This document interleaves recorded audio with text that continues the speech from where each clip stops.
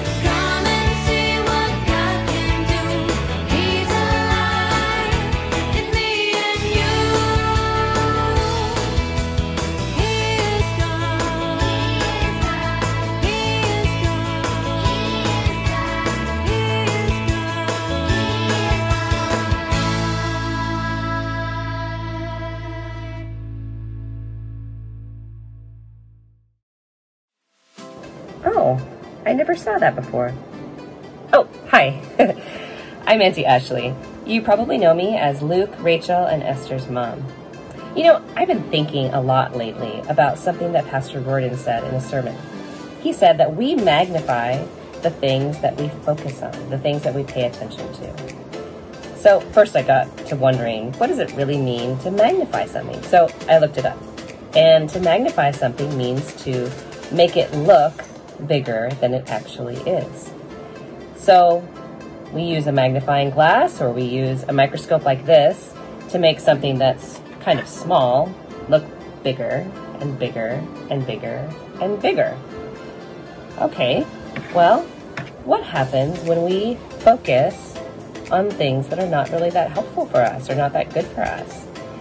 You know, we're all stuck indoors most of the time now, and we're doing home-based learning, and we're spending a lot of time with our families, and sometimes that can be difficult.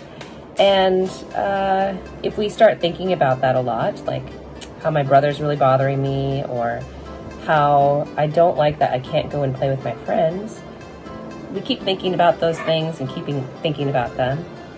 Those problems become bigger and bigger and bigger and bigger and bigger and bigger until that's all we can really see. That's not very helpful for us, but doesn't the Bible say something about magnifying God? Well, surely we can't make God look bigger than he already is. No, for magnifying God, it means something different. It means that he becomes bigger in our thoughts and in our hearts and in our expectations. So the more that we think about God, the more we focus on him, the more we magnify him. And I can't think of a better way of magnifying God than to give thanks to him. So I'd like to share a verse with you. It's Psalm 69, verse 30. I will praise the name of God with a song and will magnify him with thanksgiving. Now is the time that we get pieces of paper out and a pen and write down a few things that we are thankful for, thankful to God for in our lives. And please share those with your family members. Let's magnify God together. Hi, Pandia children. Hi. Luke, can you tell me one thing you're thankful for? Yeah, I'm thankful for that was Esther and Rachel. Oh, that's nice. How about you, Rachel? I'm thankful for Micah. Thank you for Bill, Esther, Mama, and my toys, and Daddy, and Ma, and my cousin, and Mama, and my dad. Okay, and Esther. Esther, what are you thankful for, Esther? Okay. Hi, Auntie Ashley again.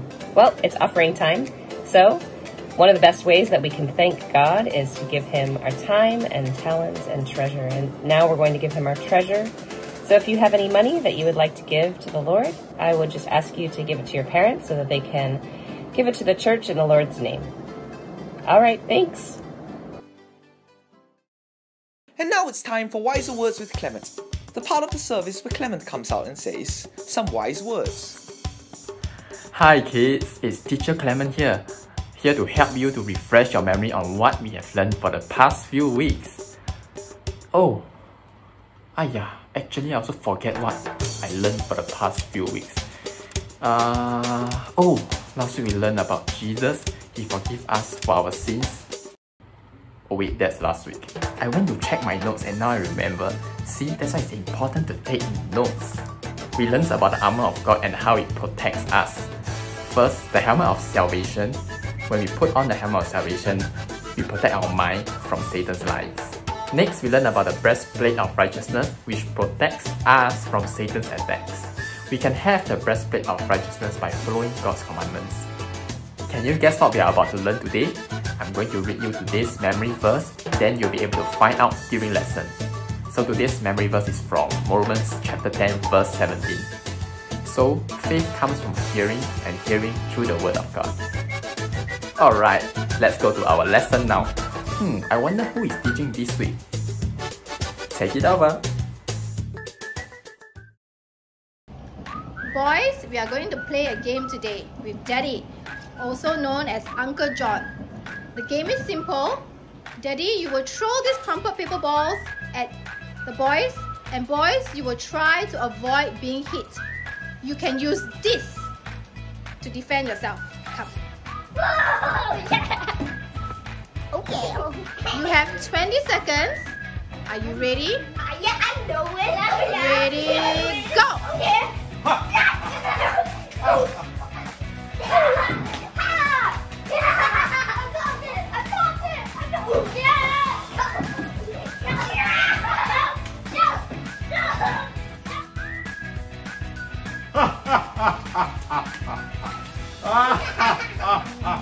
Wait a minute.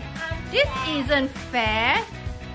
Boys, let's try this game again with this. That's amazing! Can I take this off now? Take this now. Okay. Get it off me again. Let's try this again. 1, 2, 3, go! I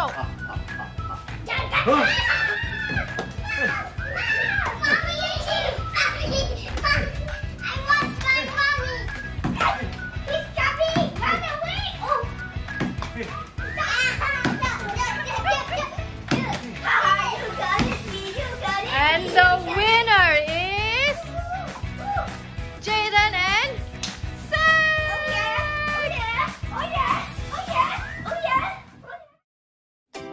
Hi everyone, I hope you enjoyed watching Jaden, Zach and Uncle John play that little game just now. It wasn't very fair when they only had this to defend themselves with at the start of the game, wasn't it? Well, from the game they played, I think you would have already known what part of the armor we will be looking at today. You are right, it is the shield.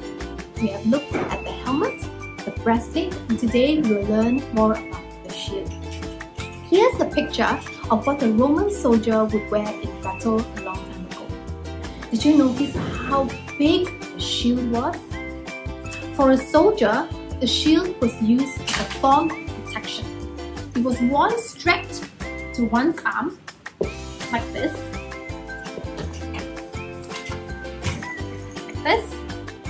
and at any time it could be used to deflect attacks from the enemy.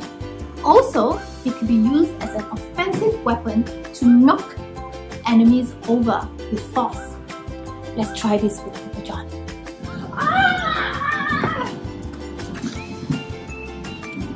So what is this shield in the armor that the Bible talks about? Ephesians 6:16 tells us to take up the shield of faith with which we can extinguish all the flaming arrows of the evil one. To extinguish means to stop or to put out fire. Oh, what's this? Flaming arrows just like this. Now these arrows represent words and lies that the devil tells us to make us stop trusting God, to make us worry about our lives, or to even question God's love for us. That is why we need the shield as a defense against these enemies. So what are some of these attacks that we get, and what are some of these things that we think about that are not true? Do you remember these paper bombs from the game earlier? Let's see what's inside. This one says, God doesn't really love me.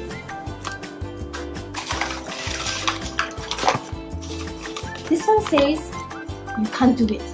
You're not good enough. Do you feel like this sometimes? I do. How about this one? This one says, be afraid. Sometimes we're very fearful. Mommy, what can we do when we hear these words in our hearts? Well, we can choose to believe these lies, or we can choose to fight them with God's word found in the Bible. For example, let's try this. The enemy says God doesn't really love me. But the Bible says, For God so loved the world, He gave us His one and only Son, that whoever believes in Him shall not perish, but have eternal life. John 3 verse 16. that's right. And Zach, the enemy says, you can't do this. You're not good enough. What does the Bible say? I can do all things through Christ who strengthens me. Philippians chapter 4 verse 13. Done, that's true. How about Jaden? When we feel afraid, what does the Bible say? Do not fear, for I am with you. Isaiah 41 verse 10. That's right. You see, children, we fight the enemy by having faith in God. The only way we can have faith is to read the Bible and know God's word. When we believe in God's word and He's there to protect us, we are doing what Ephesians 6:16 tells us to do. We are picking up the shield of faith. Isn't this amazing?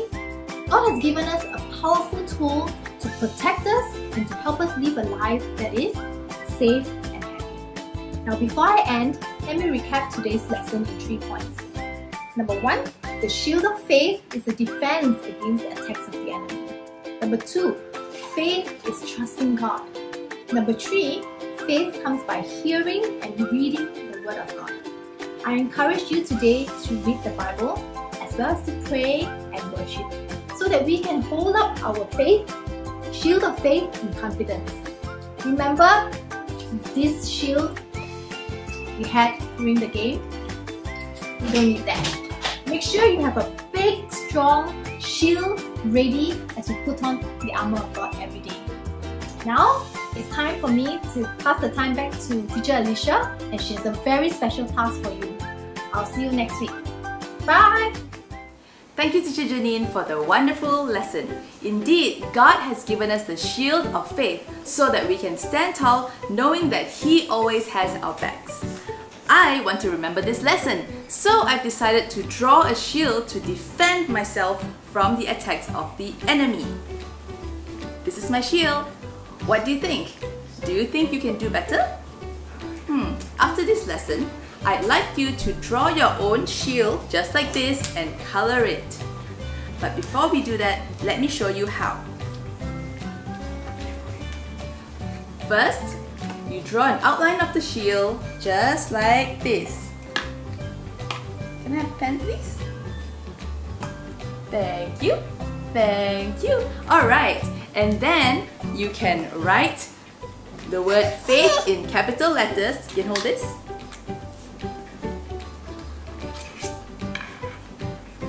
Let me write this. Just like this. And then we draw a cross on the shield, just like this, because it represents Jesus, who is protecting us from the enemy. Alright, when you are done, then you can pass it on to your parents. Here, parent. And your parents will take a photo of it and send it to us. Maybe, just maybe, your photo of your shield will be revealed in our next episode of Spark Kids. Alright, I think that's about all we have for you today. But before we go, let's close in a short prayer. Eva, do you want to pray? Alright, let's pray. Prayer posture, eyes closed, heads bowed, and hands together. Father, we thank you for giving us the shield of faith, so we do not have to fear anything.